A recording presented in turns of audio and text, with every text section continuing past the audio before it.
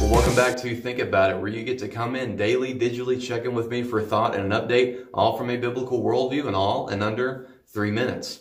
Today is Friday, and the timer starts right now.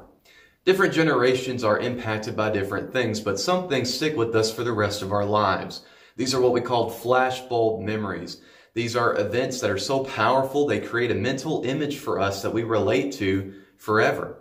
We have events like Pearl Harbor, the end of World War I, the moon landing, assassination of JFK, the fall of the Berlin Wall. For me, it's 9/11.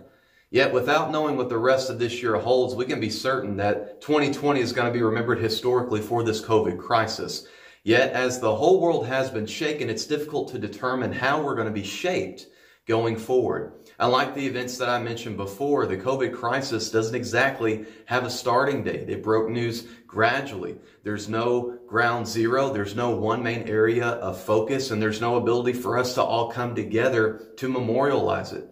What we have are many people dead around the world and millions of people at home filled with uncertainty. Will this change our education system? Is this going to normalize anxiety and isolation? Will this cause us to not want to take financial risks going forward? Are we going to be more alert for future illnesses? Will our country come together after all this?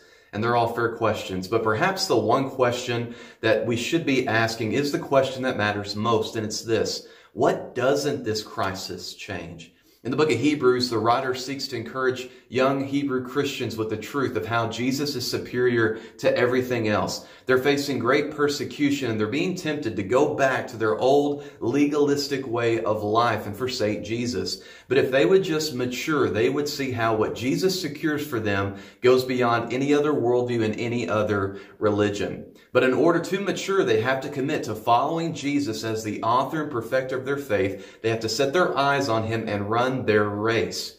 So in Hebrews 12, the writer shows a contrast between the Old Covenant and the New Covenant that comes through Jesus Christ. In the Old Covenant, God spoke from Mount Sinai. He came with fire, with a storm, and the people trembled. In this New Covenant, we see Jesus, we see the promise of a heavenly city, and we see the angels rejoicing in heaven.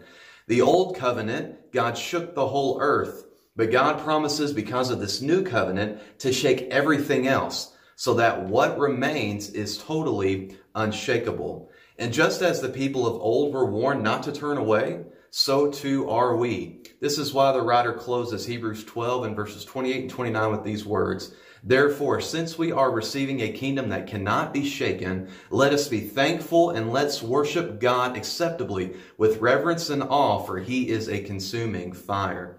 It seems to me that God may be shaking a generation to respond to what is unshakable. The question today is, are you a part of that generation? Think about it.